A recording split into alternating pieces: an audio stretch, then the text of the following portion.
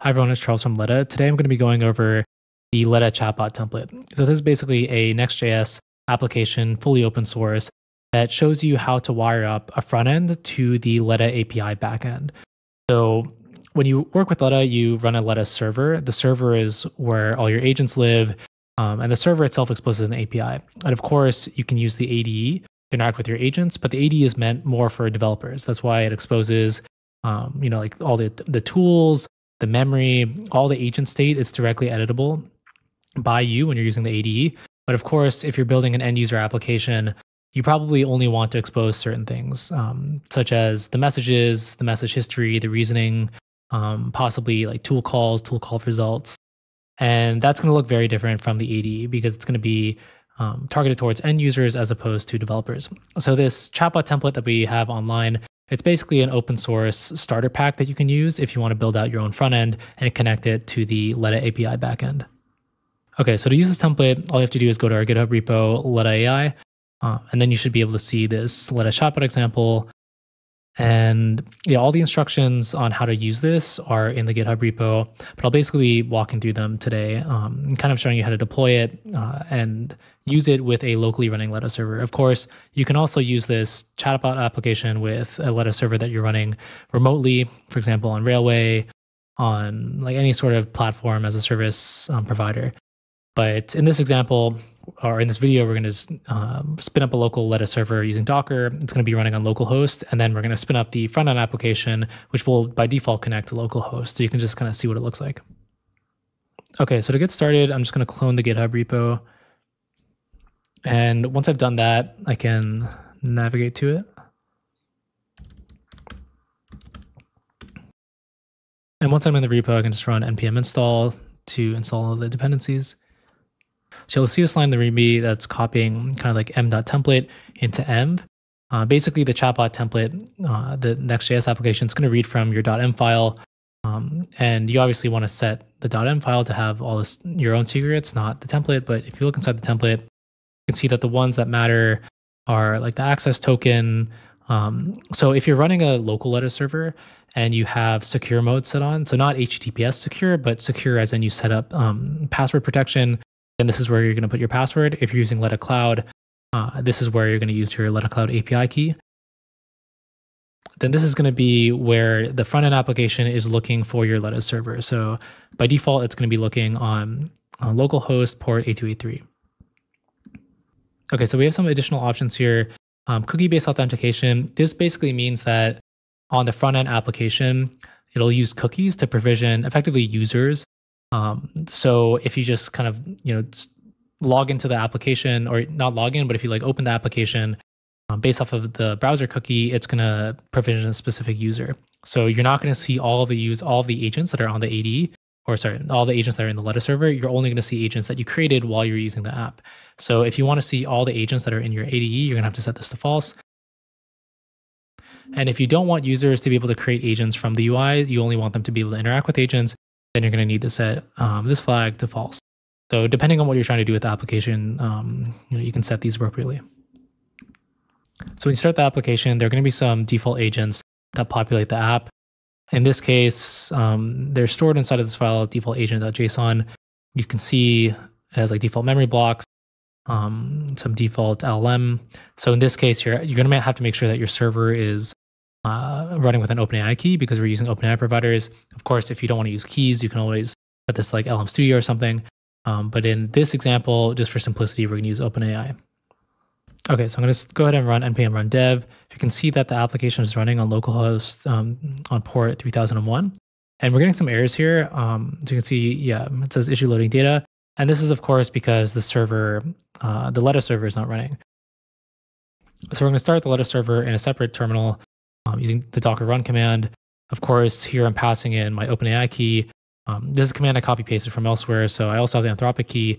But of course, it's not going to matter because the agents that are going to be created here are using the OpenAI key. Okay, so I went ahead and started the server.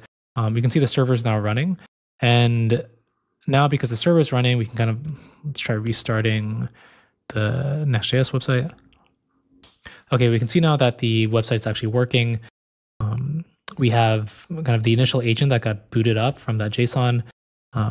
And we also have, because there is kind of an empty message history, we have these starter messages we can start with. So yeah, why don't we go ahead and click on one of these. Okay, so you can see these are effectively like the in-context learning messages. These are the messages that the agent is booted with that kind of get, it basically teaches the agent how to use the send message tool call. Okay, so when I click that button, it basically sent an example template message. So this is something that's kind of baked into the app. It's a message that's just meant to showcase the capabilities of Letta agents. So the user, myself, I said, today was my birthday. My mom, Brenda, made me a chocolate cake, my favorite. And on the web app front end, you can see there's some reasoning here. Bob's birthday is today. He loves chocolate cake. His mom's name is Brenda. And then there's a follow-up call. So the LM here, or the agent, was chaining. So the first reasoning step was, Bob's birthday is today. The second one is acknowledge Bob's birthday celebration and show appreciation for the cake and his mom. So then the agent says, happy birthday, Bob. It sounds like you had a wonderful day with your mom, Brenda, and indulging in that delicious chocolate cake. How did the celebration go?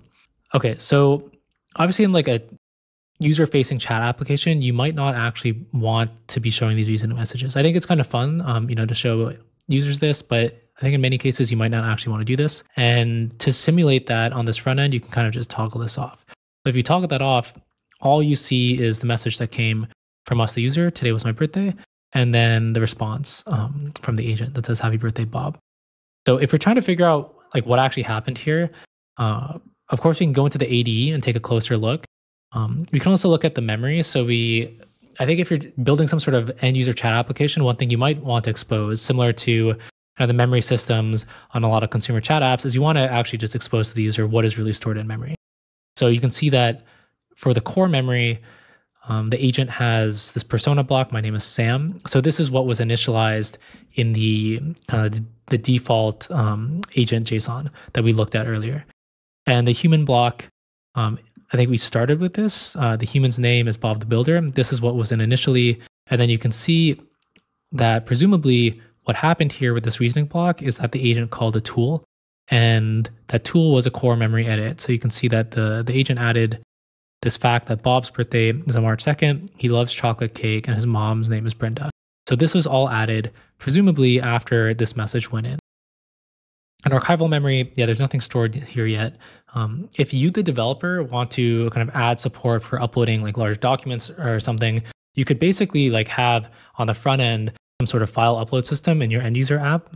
And then those files could get uploaded to the Letta server and populate the archival memory. And then that's what would show up here. Obviously, the agent can also add to archival memory itself. Okay, so what we can actually do now is also just look at this agent in the ADE to kind of see the difference. Okay, so if we hop over to the ADE, we can just pop over to our local agents, Youthful Eagle, and see it's the same one. Yeah, so if you open it in the ADE, now this is like the more full-fledged developer view, right? We can see the human text, the human's name is Bob the Builder, then Bob's birthday. And we can see what happened here is kind of what we thought happened, that the agent immediately after it got this message about, today's my birthday, the agent decided to call the core memory append tool, and it appended this information to the human block in the core memory. So if you hop back over to the end user application, we can see the exact same agent, but a different chat interface. So this is going to look a lot closer to what you'd actually build for your end users. We can actually send another message like, hey, my name is actually Charles, not Bob.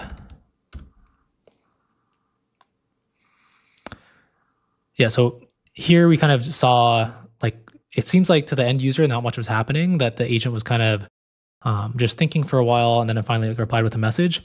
But of course, if you expose what's in the memory here, yeah, we can see that the agent kind of replaced Bob with Charles. Yeah, but you can also see that the agent messed up a little bit in that it replaced, this instance of Bob the Builder with Charles, but it didn't replace the final Bob. Say birthday celebration.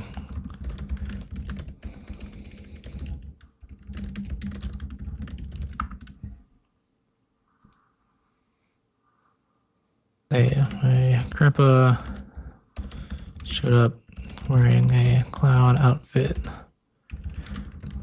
Oh, he's scared. Didn't like that. Yeah, so if we hop back over to the ADE again, just to kind of clarify, yeah, you can see the exact same chat that we're seeing on the front end is kind of taking place here. Also in the ADE, you do have this mode called simple mode, which is going to be pretty close to kind of what we're also showing in the template front end. But of course, the big difference with the template front end is that the template front end is kind of designed to be extremely simple code. It's all open source that you can just take and build off of to make your own chatbot application. Versus the simple mode inside the ADE is meant to be more of a preview. Thank you so much for watching. All the code in this video is under the Letta AI GitHub org, under the Letta Chatbot example repo. Basically, all you need to do is head over to this repo, grab the code, run it yourself, and you're free to take it and build on it. Yeah, we're really excited to see what you build with it.